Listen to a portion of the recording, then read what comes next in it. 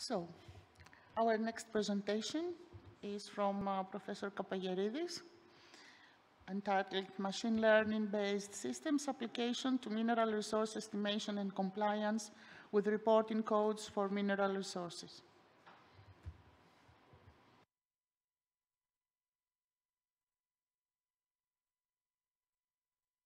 Πώς. Ανάβει μόνο του. Είναι ήδη ανοιχτό. Okay. Okay, you can start. Okay, good afternoon, everyone. Thank you for the introduction. You have 2-3 minutes more. Okay, I'm sure I'm not going to need that, perhaps for questions. Okay, my name is Yannis Kapageridis. I'm from the University of Western Macedonia. And our presentation today, our first presentation, is about machine learning-based systems application to mineral resource estimation and compliance with reporting codes for mineral resources. Okay. Do I have to point somewhere? Okay, right. So a few words about this presentation. For people involved in mineral resources estimation and reporting, for some years now, we have international reporting codes that have been developed and adopted by the mining industry to raise the standards of produced reports and increase confidence in mining investments. It is a requirement for all companies listed in exchanges to submit reports for their mineral resources and mineral reserves that are following the guidelines and the standards of these reporting codes. So they set minimum standards, recommendations, and guidelines for public reporting of exploration results, mineral resources, and mineral reserves. And as you can see, we use capital letters for all of them because they are significant and people should treat them as such. There's a great economic impact behind all of these words. So this is communicated to everyone involved. Now, machine learning algorithms have been used in various steps of mineral resource estimation in the last 4 decades and have found recently their way into commercially available software products. Practically everybody is jumping the machine learning wagon nowadays. All the software companies that are into mineral resource estimation, mine planning, and so on, they're trying to include machine learning and AI techniques in general. Some of that, in my view, is very much related to marketing because it's something like a fashion, and everybody has to do it. Now, due to the automated nature of these algorithms and the associated time saving, estimation practitioners tend to accept the results with little knowledge and control of how they work. So in this presentation, we'll try to identify and discuss compliance issues related to the application of machine learning-based systems to mineral resource estimation, particularly under the prism of the reporting codes. And to make it clear, I'm all in for machine learning. I'm very favorable of expanding their use. All of my research was on machine learning. So I'm not trying to be negative about it. I'm just trying to say that when you're trying to replace some existing methodologies like explicit geological modeling or geostatistics with something else, the same rules of transparency and good practice should be applied to machine learning as well. So some overview of how this application developed over the years. They have been gradually introduced to various tasks related to mineral resource estimation since the 80s. You could say that the 80s and the early 90s were like the first renaissance of machine learning, especially for mining. By the early 90s, a few ML methods have been developed and implemented in the commercially available software. It was related to mostly simple tasks, such as variogram model fitting and sample clustering. Early 90s were also a time when artificial intelligence techniques received a lot of attention from the scientific community, including people involved in geostatistics and mineral resource estimation. Expert systems, artificial neural networks, genetic algorithms, they were all used as the basis of quite a few research projects in the field, and it was a common belief that AI techniques could be combined with or eventually even replace geostatistics.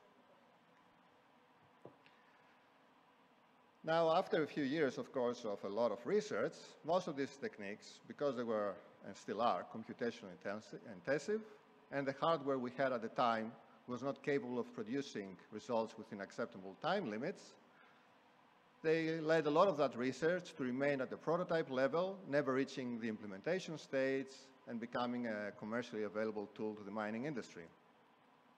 The general conception that machine learning techniques are black box approaches, combined with the development of reporting standards for reporting of mineral resources and reserves in the late 80s, early 90s, also pushed estimation practitioners away from adopting machine learning techniques for critical tasks such as geological modeling or grade estimation, basically anything that had an economic impact to a mining operation on the side of mineral resource estimation.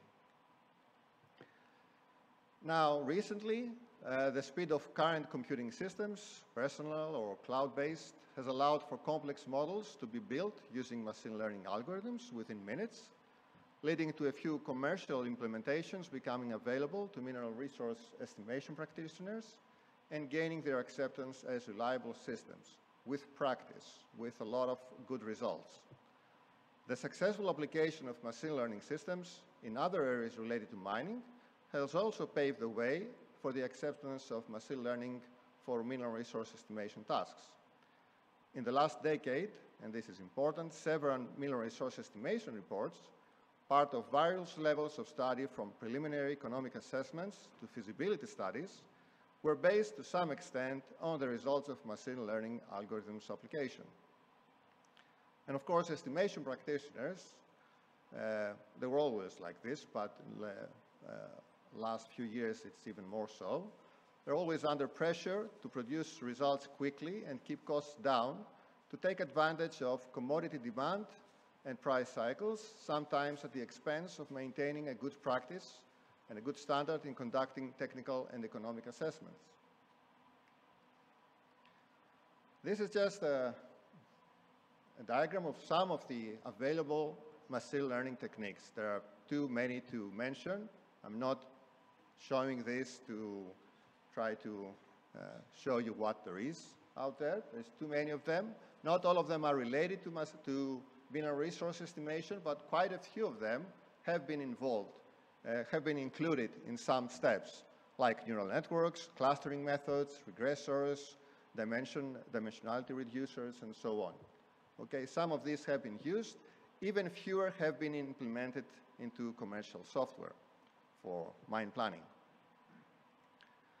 But there are a lot of them, and it's obviously quite difficult for a mining engineer or a geologist to have enough experience to be competent in using them.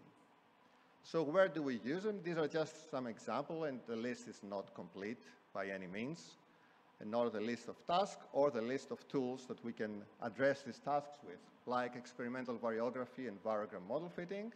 We can use regression methods. We have been using regression methods for that. Any auto-fit option we have in this software will use some kind of orthogonal least squares method to do that, or some clustering method, surface fitting, again with regression methods, sample dimensionality reduction with PCA and other reducers, samples classification with support vector machines, neural networks, clustering, and so on. And of course, something which has been very popular lately, or the last few years, geological and resource estimation domain modeling. This task is always very time-consuming and hard to do it explicitly, so all the software companies have tried to produce tools based on machine learning to take this trouble away from the geologist, basically. And also spatial interpolation or grade estimation, which has been done mostly by neural networks or some combination of neural networks and kriging. This has yet to become something official and something implemented properly into commercial software because it's quite complicated. And of course, the optimization of grade estimation parameters, as any other optimization of parameters that can be done using genetic algorithms. And the list is not complete, of course, as I said, there's plenty others. Now, we should talk a bit about the reporting codes as well, because our presentation is seeing things through the eyes of the reporting codes. They have been adopted by and included in the listing rules of the relevant securities exchanges and impose specific requirements on exploration and mining companies reporting to these exchanges. Furthermore, the codes have been adopted by relevant professional bodies, so everyone involved in this process and being a member of one of these bodies is forced or should be using them in any way.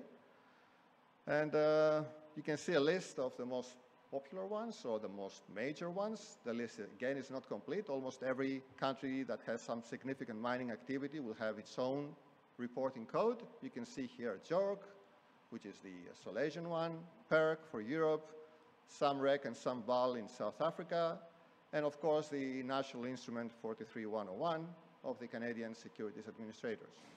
And I would say that JORC and the National Instrument are the most significant ones in this list.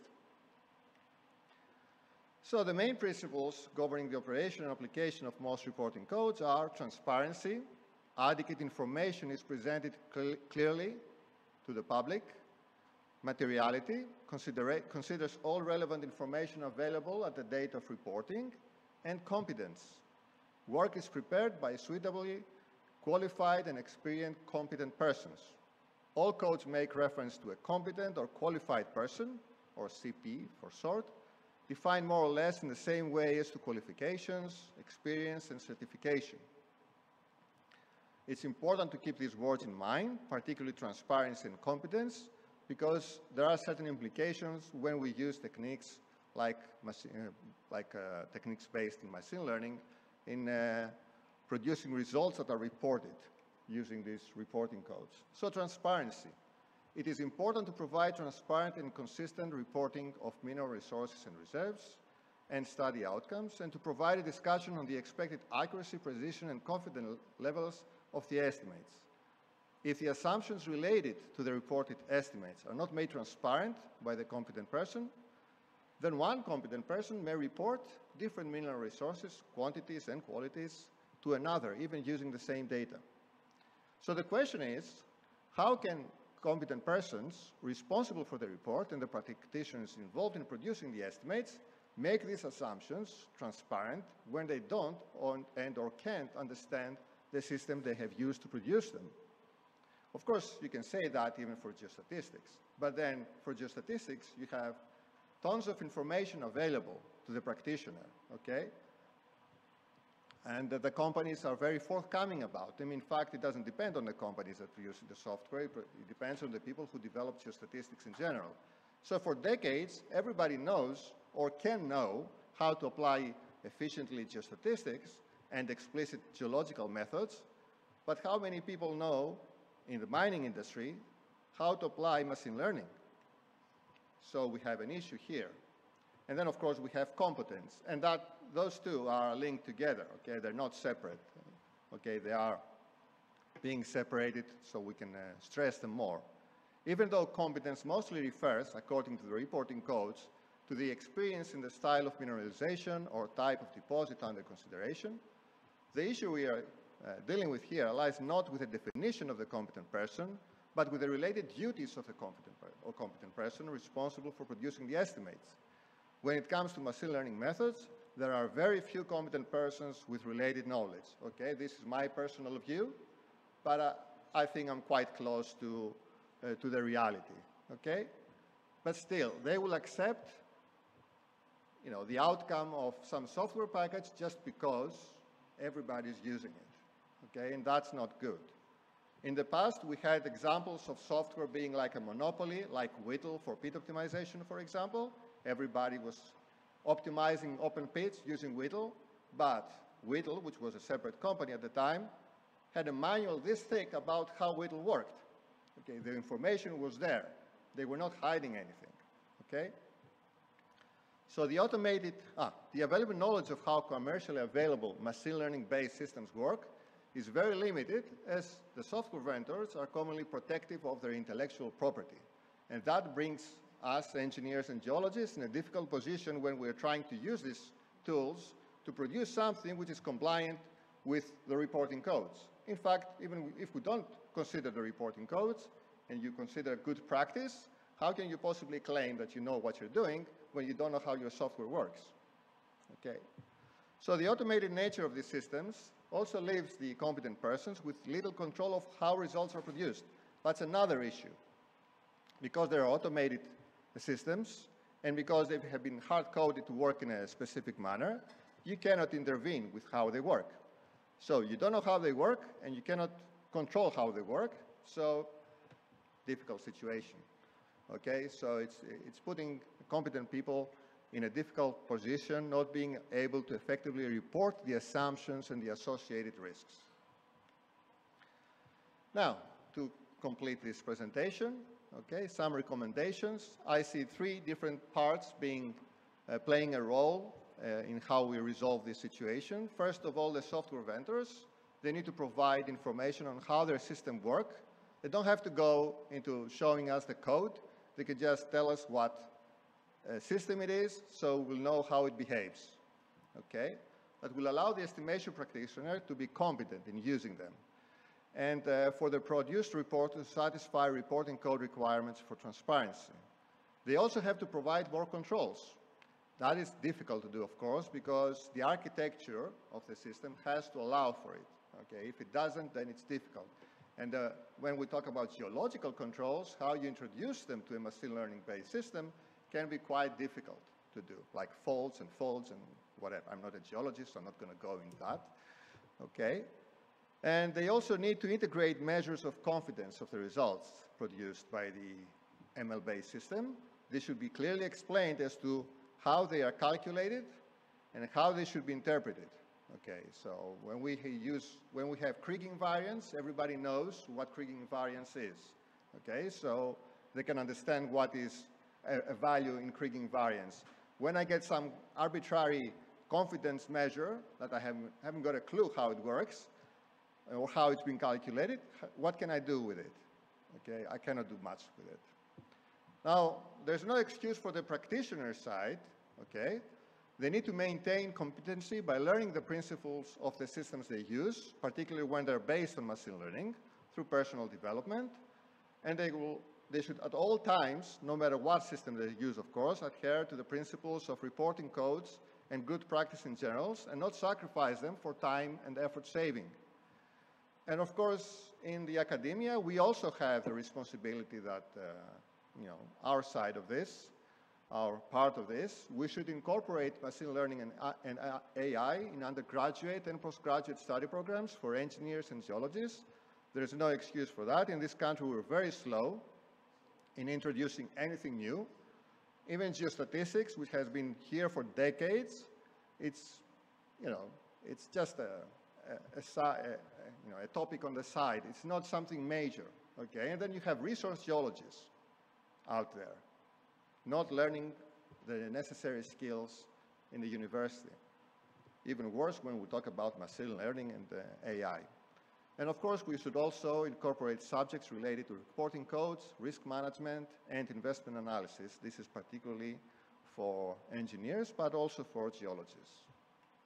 And with that, I have concluded my presentation. Thank you for your attention.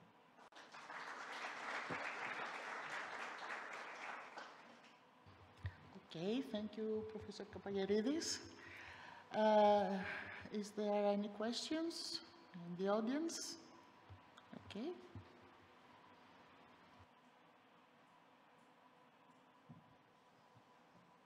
Your presentation was very interesting. I am not an expert, but I would like to ask, how is the efficiency of the machine learning-based system verified? Yeah, that is an issue. It's been verified only by the results, okay? We compare the results to whatever view we have of the reality, let's say, and we don't have right now statistical measures of their performance. Because even though in most of the algorithms related to, especially supervised ones, related to machine learnings, they give you some measures of what they're doing. In fact, they monitor their performance throughout their development. This is not information which is available to the people who use them through a commercial package. If you are doing research, of course, in machine learning and applying it to mineral resource estimation, you have measures and you can develop perhaps things, but these are not currently available to end users of particular software systems. So right now we don't have very good measures of their performance. Yes. Thank you. Any other question? I see that we have no questions online. Okay. I will ask a question to Professor Kapageridis. I agree with you that indeed geoscientists in general should be introduced to these advanced techniques which have become more and more incorporated abroad in not only mining but in geosciences generally in the approach. Do you think that a solution could be a good relation between geoscientists and people who are specialized in the algorithmic part? So the two communities should be brought together. Yeah. Ideally, more, you shouldn't just have the developers who are yes. computer programmers. Yeah. Just sitting there writing software for the mining industry, for example, or for geologists. They should be teamed with people from the industry, okay? And this doesn't apply just for machine learning-based systems. This applies to everything, of course, okay? The best systems, the best tools we have been developed. Their development has been driven by people who are of that particular industry and not just computer programmers, okay? So, yes, the answer is yes, definitely. In order to better adapt course, their yeah, algorithms into the applications in which we are all working. Yes, and geoscience, I mean, in general geoscience, machine learning has been there for quite some time. Yeah. Because we have more trouble applying them in the minerals industry because of the economic impact of all the decisions. Okay, it's more critical economically. So it's very difficult to just accept some algorithm that you never saw before and hasn't been tested for years in the industry to produce results, especially under the reporting codes we have. So hopefully with this presentation, just to bring these concerns out to people. Yeah. Thank you. Okay. Thank you, Mr. Kapageridis.